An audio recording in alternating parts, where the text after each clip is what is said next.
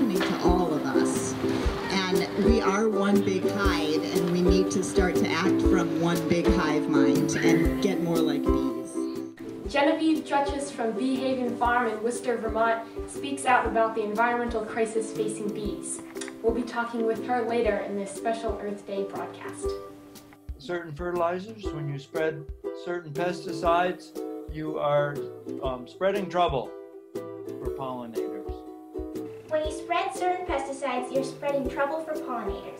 So says Representative Jim McCullough when we caught up with him at an interview earlier this week. If it takes 3 years for the soil to return to health, doesn't that say something? Mike Bald, a land stewardship practitioner, speaks with us about how the climate crisis affects pollinators and offers some organic solutions. And unfortunately, those millimeter waves are about the same size as our pollinators, so it's going to be completely overwhelming for our pollinators. Last but not least, Cece Doucette from Massachusetts for Safe Technology will be sharing information about wireless impacts on bees and other pollinators. All that and more coming up. Welcome to Live from the Hive, a special Earth Day pollinator report. I'm Ava Purdy. And I'm Amelia Surcosta. Here's our headlines. Mexican President Andres Manuel Lopez Obrador has given farmers until 2024 to stop using glyphosate. A growing body of scientific research shows the glyphosate herbicide to be especially toxic to butterflies. Indeed, it's toxic to all pollinators and has been shown to cause cancer in humans. In response, industry lobbyists have been working closely with U.S. officials to pressure Mexico into dropping its intended ban on glyphosate, the key ingredient in Monsanto's Roundup weed killer. The Mexican president stated, "Our country must be oriented towards establishing sustainable and culturally adequate agricultural practices that are healthy and safe for the environment. Let's demand that the United States government and President Biden commit to ban glyphosate use by 2024 as well." Don't you think so, Ava? Yes, I agree. Let's stop glyphosate use worldwide, period. Butterflies are an endangered species, and glyphosate use is killing them by the billions. It is also killing many other species, including humans. Our next headline concerns another endangered pollinator, bats. The Insect Control District of Addison and Rutland counties in Vermont has been spraying the pesticides malathion and permethrin to kill mosquitoes. And their Endangered Species Committee biologists have voted unanimously that this poses a risk to endangered bats. As bats fly through the chemical plume of pesticides, they inhale the toxic droplets, absorb them through their wings, or later ingest them by grooming themselves or other bats. They also catch and eat flying insects contaminated with the pesticides. These pesticides are known to cause neurological and physiological damage to bats. Activities that involve a risk of injury to endangered species in Vermont are illegal. Hence, a recent memo from the Endangered Species Committee biologists recommending that Vermont Agency of Natural Resources Secretary Julie Moore require the Insect Control District to apply for a special permit outlining how the activity should be modified to reduce the risk. Shockingly, though, Moore is not legally required to follow that recommendation. And there is no other state agency or regulation that can compel the Insect Control District to reduce the risk to endangered bats. If the Agency of Natural Resources takes no action, it is effectively granting permission to continue harming bats. Not to mention embedding a standard of inaction on every other endangered species issue that comes up. There is much at risk when our leaders make important decisions in defiance of strong scientific consensus. Every independent biologist who has addressed this issue agrees. The risk of endangered bats demands a permit from the Agency of Natural Resources. Secretary Moore must decide between following the science or ignoring it. We urge her to listen to the scientists. Live from the Hive strongly believes that toxic chemicals should not be allowed for mitigating insect problems. There are many other solutions. Extinction is forever, and bats are endangered. A warning to our listeners and viewers. The following story contains disturbing images and facts relating to the death, decline, and extinction of many precious pollinator species on our planet. Since the 1970s, the North American continent has lost 3 billion birds, nearly 30% of the total. More than 90% of the losses, over 2.5 billion birds, come from just 12 families, including the sparrows, blackbirds, warblers, and finches. The losses include favorite species seen at bird feeders, such as dark-eyed juncos or snowbirds, down by 168 million, sweet-singing white-throated sparrows, down by 93 million, eastern and western meadowlarks, down by a combined 139 million. Even beloved red-winged blackbird populations, a common sight in virtually every marsh and wet roadside across the continent, have declined by 92 million birds. The population of the western monarch butterfly fell below 10,000 in fall 2020, compared with millions in the 1980s and 300,000 just 5 years ago. Despite this decline of 99% in the past 40 years, western monarch butterflies have been denied endangered species listing. Eastern monarchs, famous for their 3,000-mile migration to central Mexico, are also in trouble. Their numbers have declined by over 85% in the past 40 years. Bat populations have been declining for decades, but recent threats such as white nose syndrome have accelerated the declines in the U.S. At least 5.5 million bats have died from this disease since 2006. Some 8 species, or 18% of North American bats, are at risk of extinction. An additional 6 species, or 13%, are potentially at risk, making bats one of the most threatened groups of terrestrial vertebrates in North America, more than birds, lizards, snakes, and mammals. Bats are the second most diverse group of mammals on Earth and play a critical role in the maintenance of healthy ecosystems. When we come back, our featured stories. Interviews with a beekeeper, a legislator, a soil scientist, and an EMF radiation expert. Stay with us.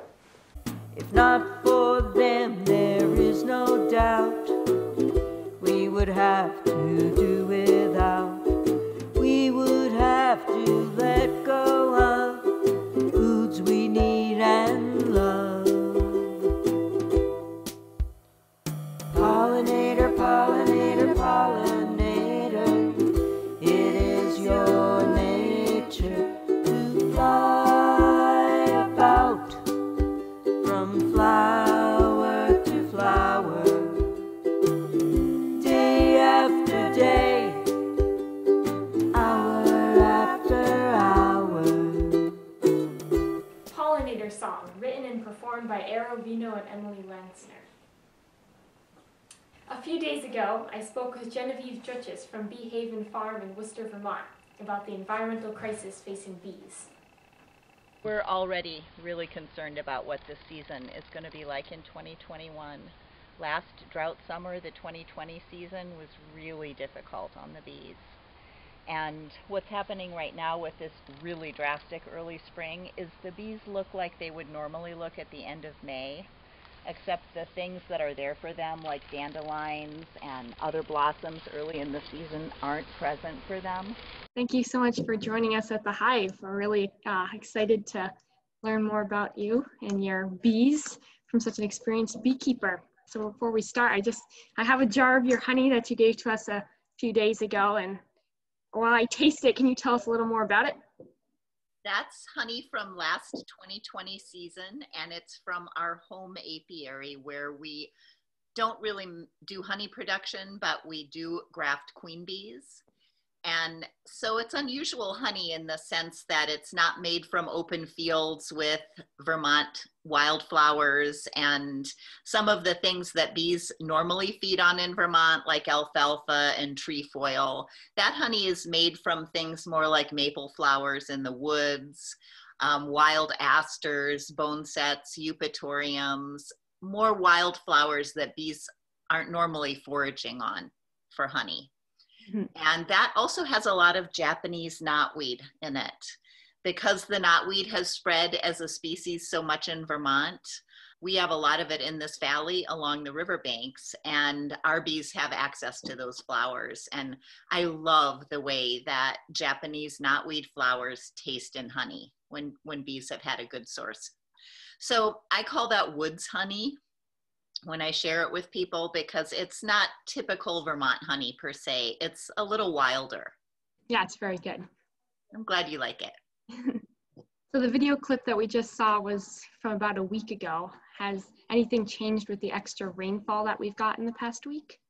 Well, we're a little bit more relieved, and the bees had access to a lot of water. And the most significant thing that we gained from getting that bit of rain and a little bit of snow melt is that that's going to feed the plants enough. I don't know if you might have noticed, but here after that rain, when we look up on the ridge line, all the red maple flowers are showing in the trees now.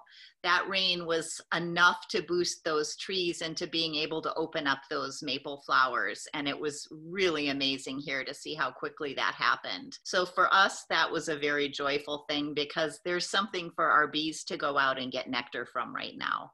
So we're happy about that, but we definitely still want to keep hoping for rain. Is there anything you can do as a beekeeper to help support the bees in the unusually early spring? Well, the first thing that most beekeepers were thinking about with this spring is, are our hives running out of their own honey? The way that we keep bees is pretty old-fashioned, and that means that our bees eat their own honey. We don't want to give our bees sugar water or some of the things that a lot of commercial beekeeping operations do. And that's just the choice that we've made. We want our bees to eat the honey they make. So what that means is that the bees that live in the hive through the winter, and remember that's a small number of bees compared to the number of bees in a hive at the peak of summer. That small number of bees has been relying on the honey they made last season in the hive for the entire winter to survive on. And a lot of hives have gotten close to finishing that honey. So the most important thing that beekeepers are checking late winter, early spring in their hives in New England is, are they running out of food? Do I need to feed them something so that they can survive until they have access to flowers, and a lot of flowers that they can gather nectar from? So in our case, we can make sure they have something to eat. We're already really concerned about what this season is going to be like in 2021. Last drought summer, the 2020 season, was really difficult on the bees. And what's happening right now with this really drastic early spring is the bees look like they would normally look at the end of May, except the things that are there for them, like dandelions and other blossoms early in the season, aren't present for them. So we're really concerned and curious about what this is going to look like in the next month or so. And we're praying for rain. Yeah, it's really dry looking. It's very dry looking. We definitely need the moisture to come to make flowers for the bees to feed on. And there's so many other things to think about. But right now we're most concerned with that. And we're curious to see what they do when they have a spring this early, because we've never seen it like this before. Yeah.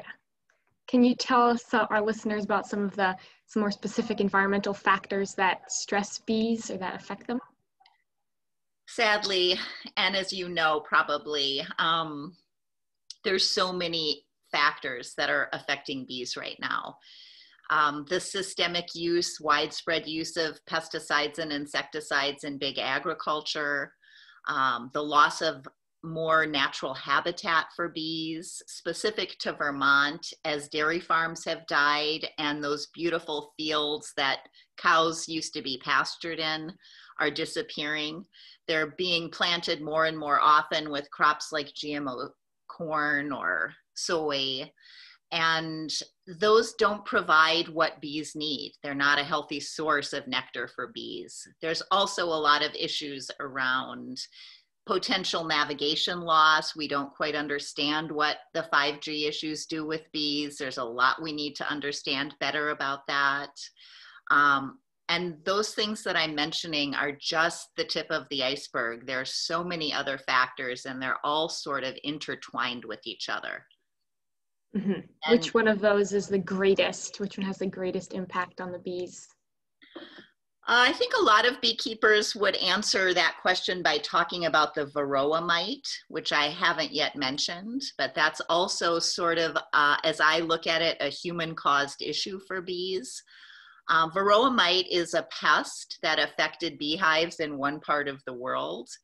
And because we internationally import and export things, including bee equipment and honeybees themselves and queens, that pest spread all over the world very, very quickly when bees and bee equipment were being shipped all over the world. So what ended up happening is now a pest that might have been a problem in one small location in the world is affecting beehives literally everywhere in the world. And it's a very serious pest that causes very serious health issues for bees that no one has yet figured out how to tackle.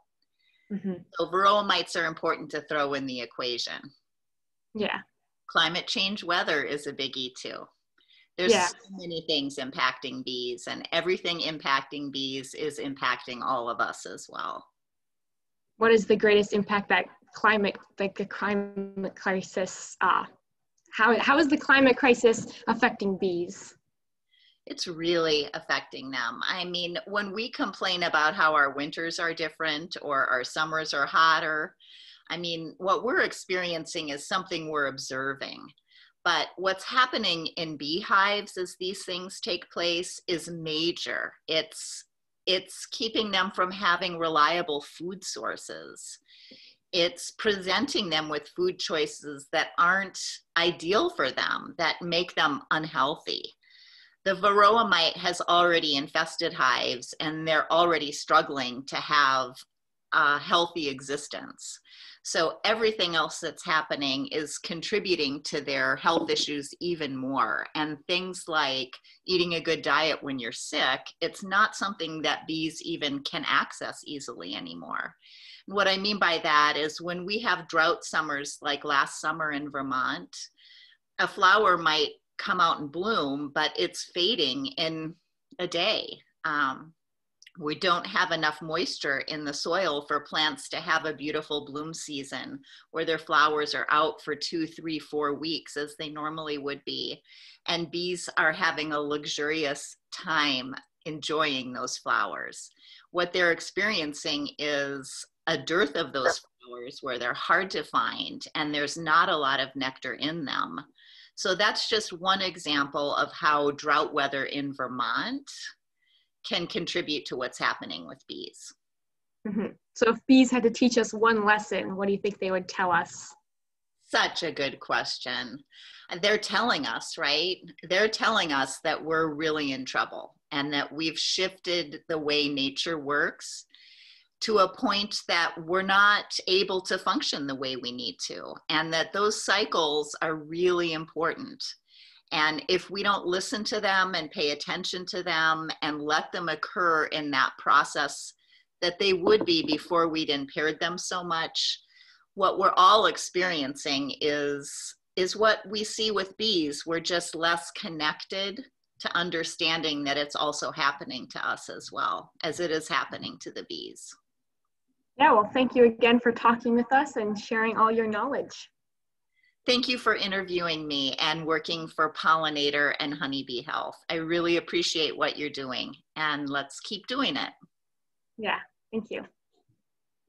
Thanks, Amelia. Yeah, thank you. I learned a lot.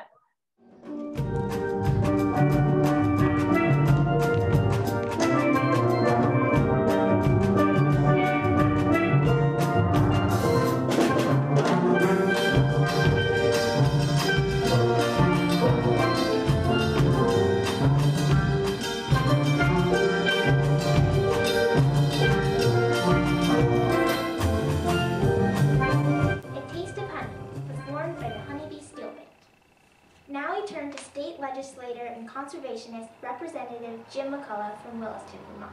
Walking the talk to fight carbon pollution. McCullough carpooled to Montpelier from Williston for all legislative sessions from 2003 until the recent COVID lockdown. He rode his bike to the State House on Earth Day all but 3 years. In all his election campaigning has been on bike or walking. Good morning, Representative Jim McCullough. Thank you so much for being here with us for this interview today. Good morning to you, Ava, and you are most welcome. I'm very excited to be part of the HIVE. I'm really impressed with your dedication to Earth Day for so many years. This is a wonderful example of how everyone makes a difference, and if we all do our part, together we can take great strides to lowering our carbon footprint as a community, society, and world. Can you tell us a bit about biking to work all the way from Williston to Montpelier? Well, it's only 32 miles from my kitchen to my state capital, but it's generally on Earth Day the longest ride so far of the year for me, and it is quite an effort. Didn't always do it exactly on Earth Day. I picked the most auspicious weather close to Earth Day to do it. But weather is what it is in Vermont, and I have been snowed on, rained on,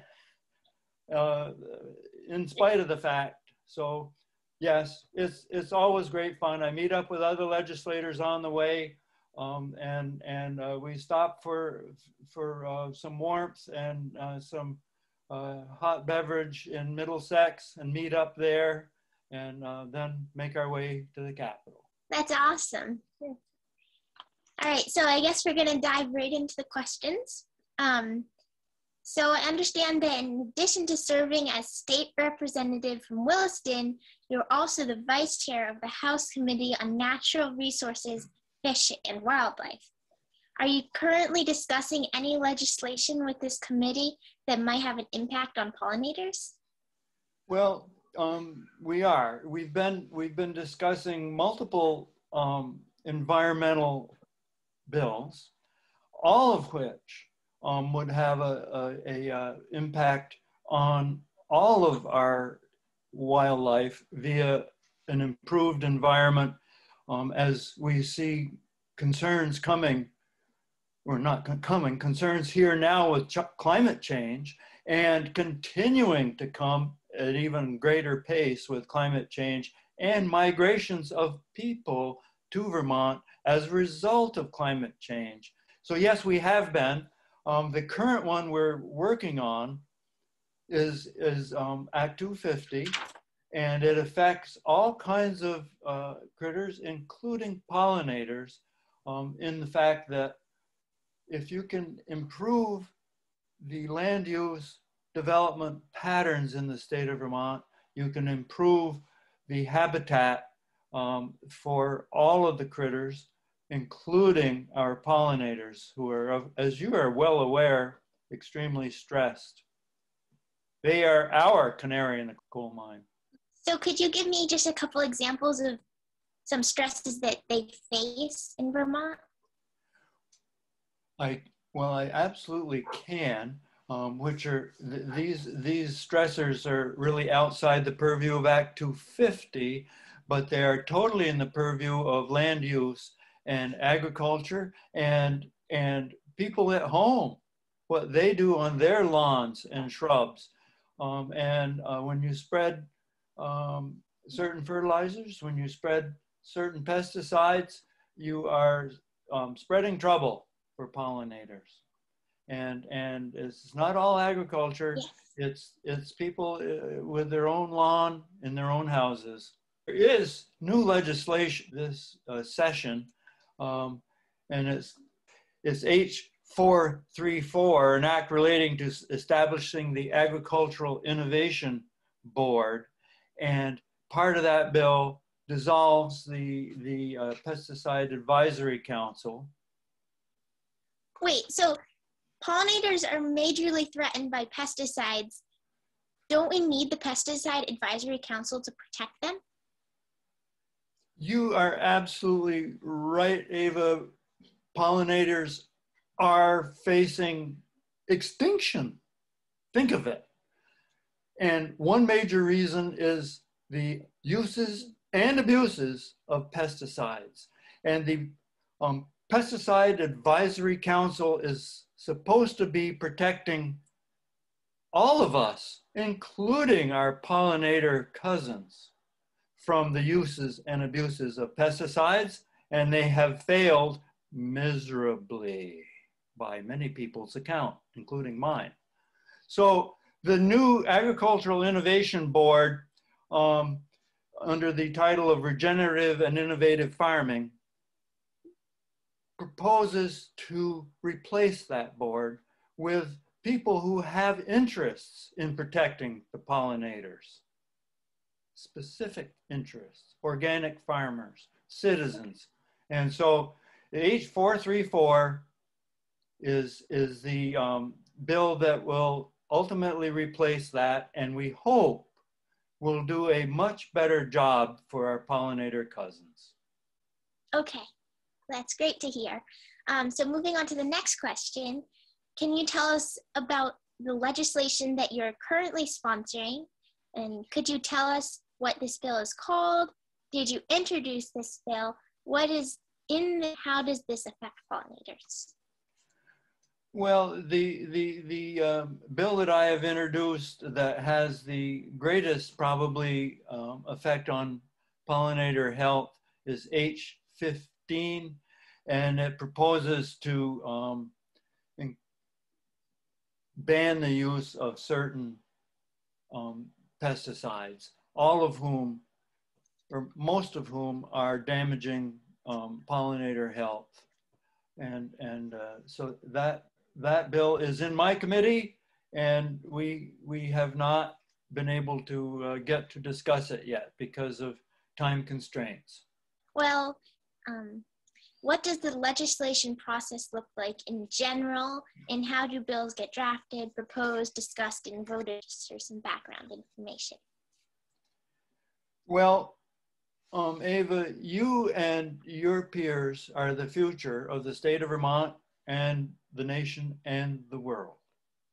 And I will say that legislation happens because people get involved and talk to their town select board, their town representation in legislature, and to their congressional leaders in Washington, D.C. And the process is reach out to them, tell them what's on your mind, in the beginning. So in Vermont, we need to know if you have a specific issue, likely in December, November or December, to the upcoming, the next legislative session, so that we can perhaps draft legislation that will speak to that. So however, the other ways for you to get involved are reaching out via email to your representatives, tell them what's on your mind.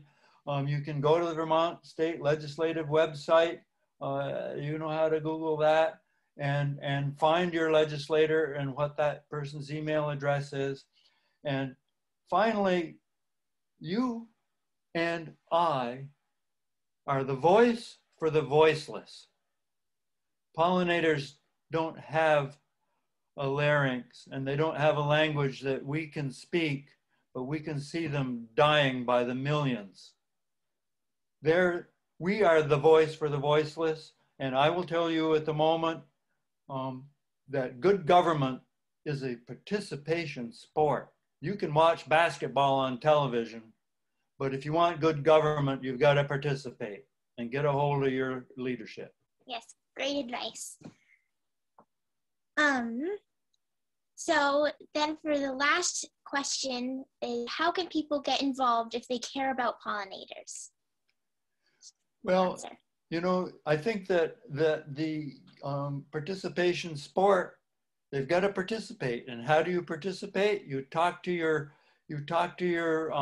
town government, you talk to your legislative leaders, and tell them we need more protection for pollinators. And you do that through all kinds of means, but today the most efficient means is a personal letter to your legislator. Just signing on to a form letter that an advocate organization sent you is the next best thing, but your personal words that say the same thing are most effective. All right. So, well, wrapping up, thank you so much, Representative McCulley, for being here. And I'm really glad that we have representatives in Vermont looking out for pollinators and doing their best to protect them. And I learned a lot from this interview. Thank you so much. Well, Ava, you're most welcome, and I can picture you now hosting 60 Minutes in not too many years. Well, we just heard from Representative Jim McCullough about pesticide legislation and the new Agricultural Innovation Board. Let's hear what Vermont Pesticide Coalition member Mike Bald has to say. I'm Mike Bald. Happy Earth Day. It's great to have you here this morning. Thank you. Likewise. Can you tell our listeners a little bit more about yourself and what you do and how your work relates to pollinators and the climate crisis? My name's Mike Bald, and I started a little one-person company in 2010, 11, to manage invasive species with non-chemical methods over extended timeframes. And I really serve people who want to manage their land in the organic spirit. I only target non-native plants. I don't manage poison ivy and things like that, because that's a native plant with a lot of positives. But I work throughout the New England states, and so many positive experiences. People doing everything from using goats to sharp tools to solarizing and all kinds of neat things. We've learned a lot from being out on the land and seeing how things respond. So it's just all good. You asked about climate change and pollinators. I feel like one of the big positives is just increasing diversity on the landscape. So the non-natives tend to be a little pushy and crowd out some of that diversity. So the pollinators need a big buffet line of different plants flowering at different times that gets them served right on through the months of the growing season. And diversity is important for all animals. Healthy soil and microbes and plants, they're great they're the foundation. We protect that stuff, and then the pollinators can thrive. So according to Representative Jim McCullough, the Pesticide Advisory Council failed miserably. Do you agree with that statement? And do you think that the Agricultural Innovation Board proposed in H434 will do any better? And also, how does Vermont agriculture rate for environmentally friendly practices? Okay, a lot of questions. Okay, I have been attending, Vermont has a pesticide advisory council. The representative did say that council has failed miserably over the years. I have to agree with that because their mission statement is basically to show us how we can reduce usage over the past decades. I mean, it's been over 2 decades, and our usage just continues to go up. It's not just agriculture. It's people spraying their driveways because they don't want to see a single weed. It's recreation. It's all of us. It's a collective responsibility. And I would say that not only has the council failed, but from a Department of Health standpoint, pesticides get zero attention. It's that broad. So we have failed kind of collectively as a state, but we've chosen to do so freely. It's up to us to decide we want to live this way. We want pure water. We want food that does not have chemicals on it. And we want pollinators that can help us grow crops that we can use locally. So you wish there was more governmental intervention when it comes to pesticide control? I think what I would love to see, Agricultural Innovation Board. I'm kind of like, really? Why don't we call it Agricultural Accountability Board and leave it at that? And that's what we're really looking for. So that's kind of my comment on that bill. So Jim McCullough also mentioned a pesticide bill that he introduced himself. It's called H15, that attempts to greatly reduce pesticide use in Vermont. So can you tell us about some of these pesticides and why they're so bad for pollinators? Sure, I salute Representative McCullough for doing that. Again, that's courageous, and it's going to be a process. So I would start by saying, young people like yourself, all of this legislation is about process, and it takes time. It takes years. And I mean, I've been doing it for a long time, and I've seen very little change. And it does kind of wear you down, and a lot of people move on to pursue other things. So stick with it. That's the best thing all of us can do is if you're farming, if you're gardening, if you're managing your woodland and you're doing it with goats or pigs or anything, demonstrate, take pictures and demonstrate that and share it with your representative and your senator and say, look what I'm doing here in Royalton or Randolph. Show them this is a success story. I can name, East Montpelier. We got rid of giant hogweed, 3 acres. That's a pretty impressive patch. And I'll go back and check it this year, but no chemicals. That's right in the heart of town. No chemicals, right in a drainage going into the river.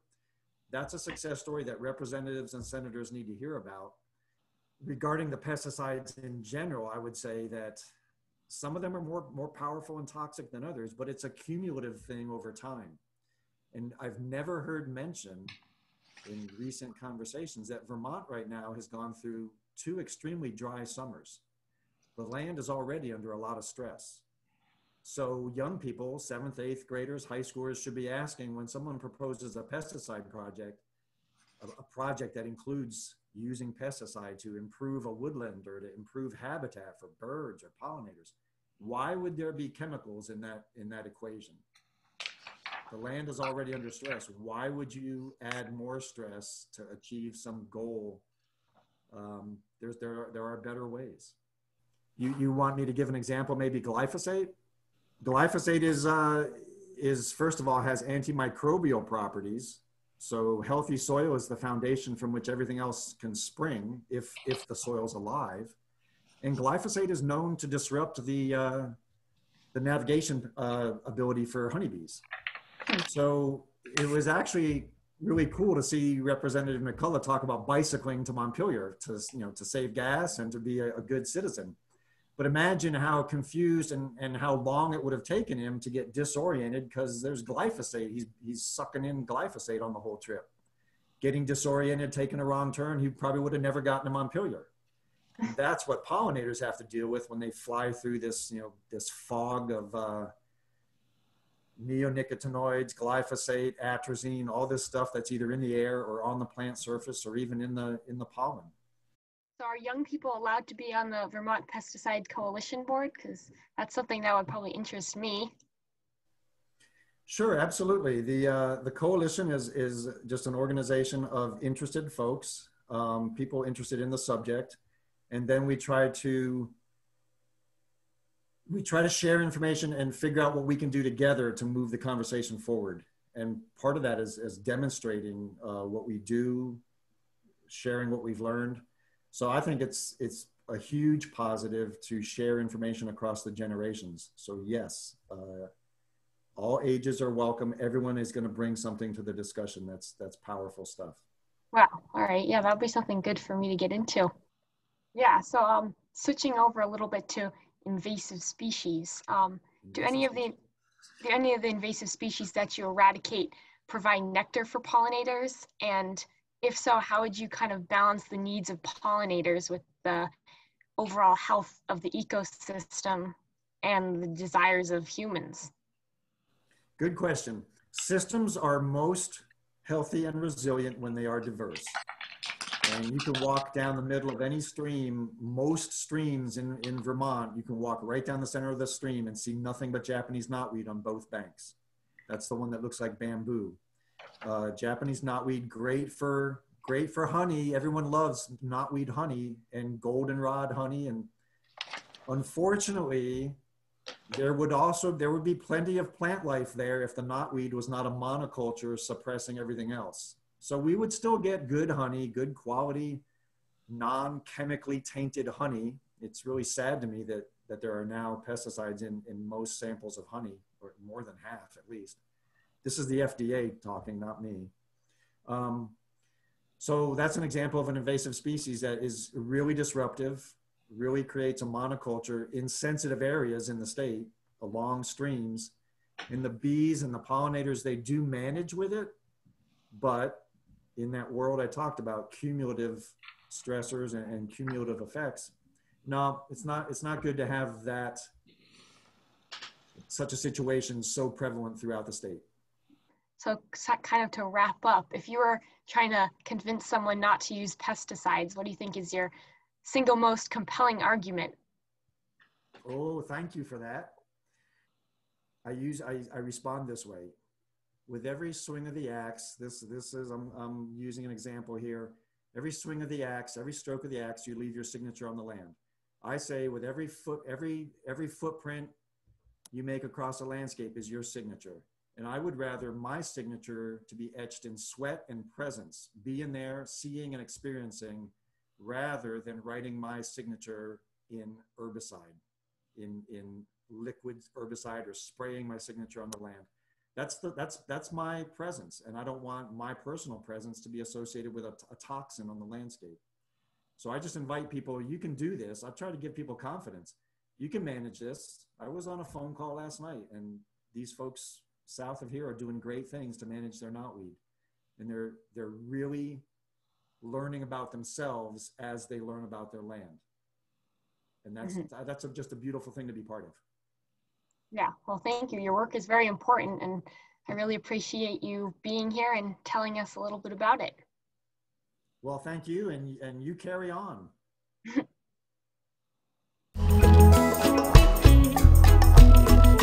not consent for 5G. They're killing trees, endangering birds and the bees. No, we say no. Endangering our humanity. Whoa, we say no, but we're rising up across the world to say we do not consent. We say no, do not consent.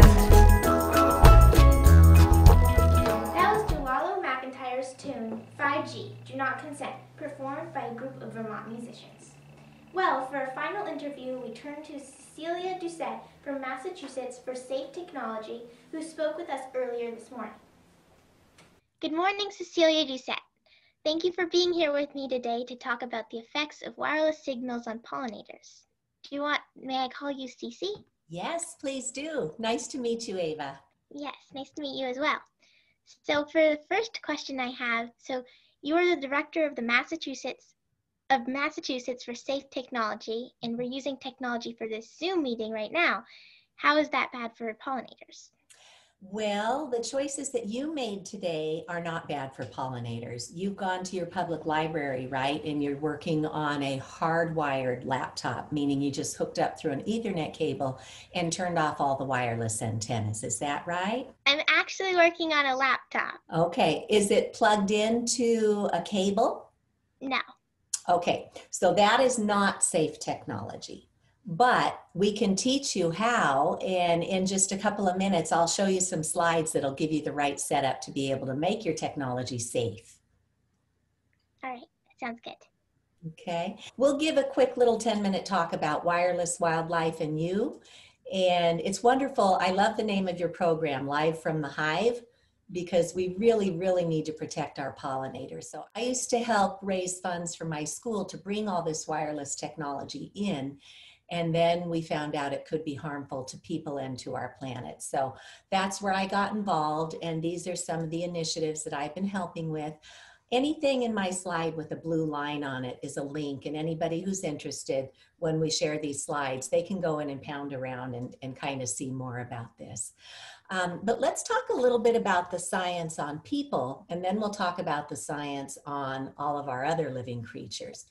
So wireless technology came to market with no biological safety testing, and now the science is showing some pretty bad stuff. And kids are especially vulnerable because your skull isn't fully formed yet as an adult's is, and your brain has a higher water content. And so when the radiation hits a child's brain, it absorbs further into a child's brain, as this graphic over here on the right shows us. So we've all been taught that we should love all of our mobile technology, but there's really a lot that's going on. And in the short term, our government, through the Americans with Disabilities Act, already recognizes that this is a disease, that there are people who are suffering from these electromagnetic sensitivities. And insomnia and nightmares are pretty common when there's a cell tower put up right by your home. and headaches and nosebleeds. My daughter used to get the nosebleeds and the headaches till we decided to choose safe technology. But these are all symptoms that a lot of people feel today, and their doctors don't even know why.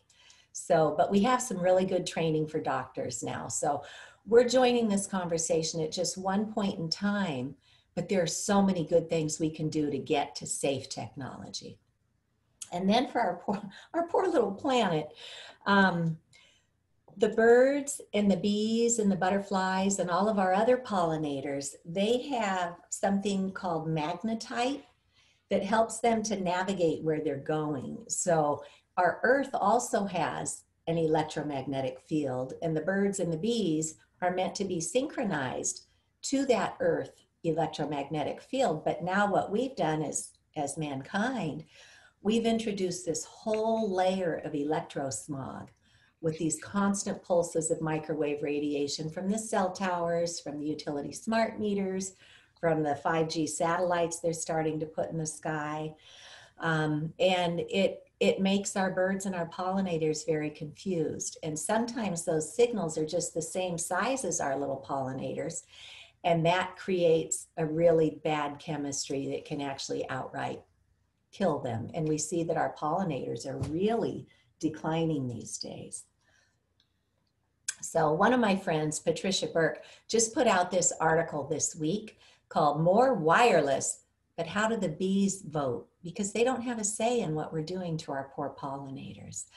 And then we know that a lot of people are really concerned about climate change today.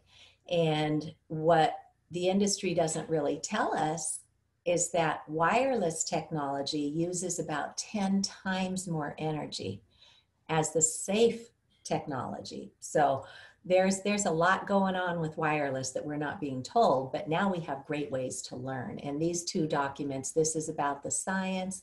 This is a friend of mine, Dr. Cindy Russell out in California. She's a surgeon, and she's just really tired of having to operate on people who get tumors and stuff from this technology. Wow. So does any of this come as a big surprise to you, Ava? Yes, yeah. I was kind of aware of the iffiness of wireless technology, but I wasn't fully aware of how large of an effect it can have on people, especially. Yeah, and I didn't know either until an electrical engineer girlfriend of mine at book group one night said, I think there's something up with wireless and health. So that's where I started investigating. And then my schools became the first in the United States to even have a little sign in our classrooms that says to turn off the wireless, to turn off the devices when we're not using them. And there's fine print that comes inside our devices that says, don't put this anywhere on your body. And nobody even knows that's there. So we can teach a lot. And that's really going to be the key to fixing this, is just educating people. But we need to be really careful where we go for our information, because it used to be that we had a lot of journalists who would do the deep dive and figure all this out. But now their newspapers and networks are owned by the companies that are selling us these products. So there's a lot of conflicts of interest, even with something like the New York Times, even sadly, all the way up to the World Health Organization. So for anyone who wants to dig around on that, you know, I tell people, don't take my word on any of this. Go do your research and see where you land and what you might want to do for safe technology. But one of the best pieces that we have is, I know last year, Vermont, the legislature asked Dartmouth College in their policy institute to take a look at this, but they didn't actually bring in the scientists and the doctors. They just took a look around to see what other people are doing. So their report didn't come out very good in Vermont, but New Hampshire did an excellent report. They actually brought in world-leading scientists and doctors and Wi-Fi experts, and they did the deep dive, and then they come up with this report that says, this is not good for us, and it's certainly not good for our pollinators. So anybody can go look at that report. And then they said, let's work with our senators up in Washington, D.C. and our Congress people, and let's fix the laws that are so broken that allow all this radiation. Let's educate the public, because we should all have a right to know. And then let's start tracking this radiation. How much radiation are we exposed to? And then let's do the really smart technology thing and just bring all the cables right to our homes and offices and schools. And then we can just pick up and plug in our laptops. We can plug in our cell phones and then turn off all those little antennas that are pulsing this radiation. So that's the good news. But for you and I, don't turn your device on except for when you really, really, really need it. Today, the industry says, woohoo, all Wi-Fi all the time. So we don't know any better. So we just leave it pulsing at us day and night. Mm-hmm. And then if you want to use something that's on your device, like your music or your games or your alarm or your clock or your camera, that's all on your device. You don't need to be sending signals back and forth. So keep your device in airplane mode if you're enjoying whatever's on it. And then, just like we did with cigarette smoke, we need to be really aware of our secondhand radiation. You don't want to lock your pets into the room that has the router pulsing in it all night, right? And we certainly don't want to have cell phones when we're working at the beehive, because that can make the bees really angry. We've seen them swarm before when there's radiation. So we need to start thinking pretty big on this. But here's what it looks like in your own home. In your house, you guys have a router, and that's where the technology comes into the house from the street. All you need to do is get Ethernet cables and hook them up to your devices, and then just go into the devices and turn off all those signals. And then the best part though, well, the best part is it's safe, but the next best thing is you get a much better signal when it runs through a cable, because sending your signal through the air, there's a lot of room for breaking down, you lose the connection, it gets slow. So there's way better ways to use technology than what we've been told. So now we just need to learn and then take care of it. So we need to educate our communities, and I can be brought in to talk to, you know, any groups or legislators or government bodies in the town. And we can start talking about this. One town here in Massachusetts last fall, they got 3 boards of health in 3 different towns to host a forum and just start the conversation. So let's learn together. Let's talk to our town leaders, because the industry keeps giving them applications to put more cell towers in. And now they're looking to put small cell antennas at the curb right outside of many people's homes. And that's going to make a lot of people sick, and a lot of animals, and a lot of plants. And then we need to talk to our legislators. And I love that you've already interviewed one of your legislators, because they get to set up the policies for how much radiation can we have, and we really need their help to do right by us. Right. So, and then anybody can go out and sign these appeals. This one with the bee here is for the space appeal, to stop putting all these satellites in the sky that are beaming this radiation down on us with no concern for safety. And then the scientists are actually asking us to sign a letter to go all the way to the World Health Organization and say, the rules that we have in place are not helping us or our planet. So if we can support them, they'll get the meeting with the World Health Organization. So there's wonderful things that we can all do to help this, but we just need to learn about it first. So if anybody wants to find me, you can reach me at Massachusetts for Safe Technology. There's our email address. And I also helped to set up a little nonprofit out of Europe called Wireless Education, where we took this great big issue and all the science, and we distilled it down to about a half-an-hour course that anybody in the world can take and learn the risks, learn what the doctors are telling us, and it'll give you a little tip sheet you can print out with handy reminders. So that's the quick on where we are with technology today. Ava, what do you think about all of this?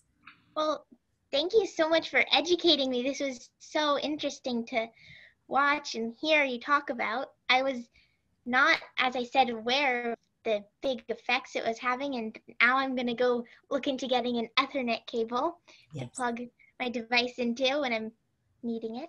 And so also with the appeals, like to sign those and like look up stuff that I can sign to help get people active about it. And something that kids will do sometimes is they'll form a club. They'll form a pollinator club or something. So if you ever want to do that and you want to bring me in, we can Zoom again and I can teach all your friends about this. That's awesome. Yeah, thank you so much. You're welcome. Oh, and one more thing. So I live in a remote area, and so I haven't really thought that I was being affected by wireless signals as much as people in more rural or populated areas. And what about the satellites and how they affect everyone no matter where your location is, and how do they affect pollinators as well? That's such a good question, because right now our government has allowed the wireless industry and others to start putting all these satellites up in the sky, that literally thousands, and we're going to have hundreds of thousands.